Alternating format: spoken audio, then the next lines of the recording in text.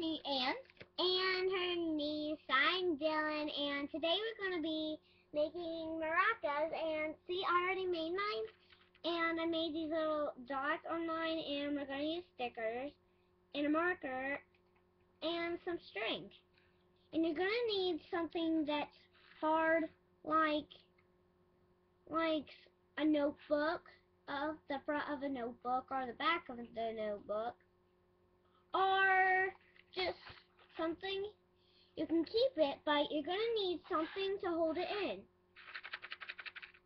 We used sunflower seeds because we did have nothing, so you're going to need some stickers if you want some. And we were working on it for a little bit, but we just had to restart. Yeah. Okay, so the step is you're going to take a piece of cardboard and lay it up flat. Put some sun seeds in the middle and fold it up. While you're doing that, you're going to have someone hold it really tight, right? Yep, and then you're going to put some tape on there. You want to put some tape just like that.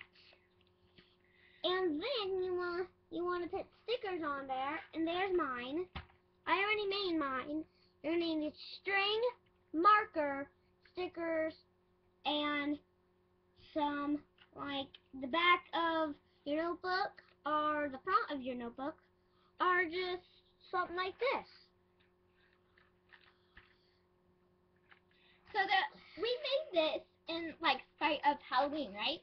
Yep. So it's kind of like spider legs or monster legs, Or so, like something like spiderweb. Spiderweb.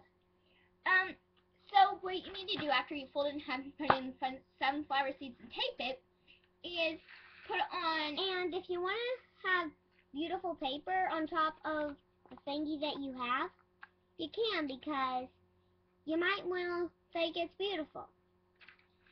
And then you just put on some stickers And I already told him what to do. And then you glue on or tape on the string. And then you can just shake them. Yep.